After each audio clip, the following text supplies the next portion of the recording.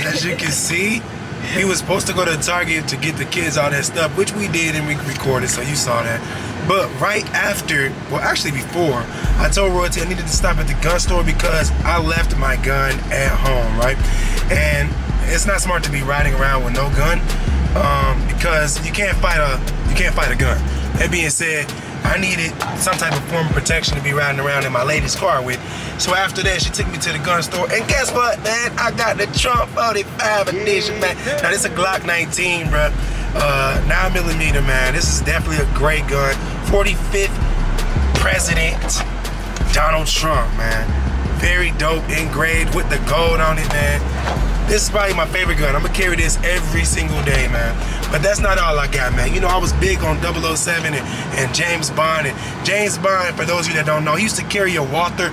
And this is a Walther right here. This is definitely the same type of brand that James Bond carried. Now, why he carried this? Because it's a good gun. This is the Q5 match. But this gun right here, when I saw this, I knew it had my name on it. I had to get it. Royalty was with me. She was like, "Oh, it's definitely nice. I like it. I like it." But when she saw this, you know, she was like, "That's cool." So we got 2 W's today, man, at the gun store. Just had to do that little side note. Now we're on our way back to the crib. I think Leon's friends have already made it.